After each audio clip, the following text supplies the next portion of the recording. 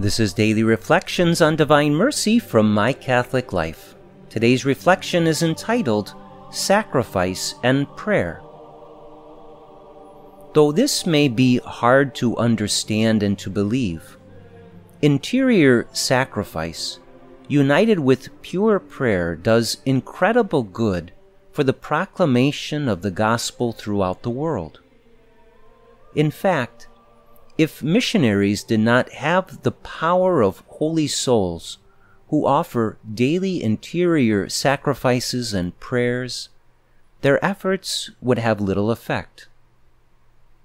The grace of God is what moves people, and this grace is especially won through souls whose sacrifices are silent, hidden, permeated with love, and imbued with prayer. Reflect upon the fact that you have so very much to offer for the upbuilding of the kingdom of God through your personal and interior sacrifices. By choosing those things that are difficult and even repulsive to your feelings, you are able to offer powerful intercession for the good of the Church. There is an incredible amount of spiritual power in this kind of sacrifice.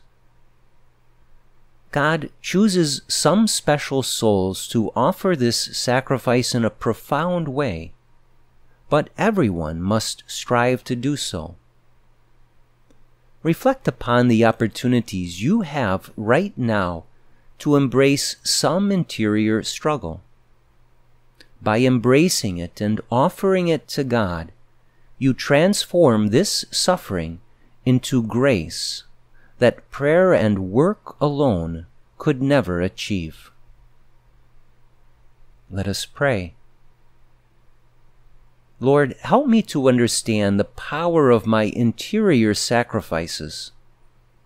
Help me to know that choosing you and embracing my sufferings for you becomes a powerful source of grace in this world.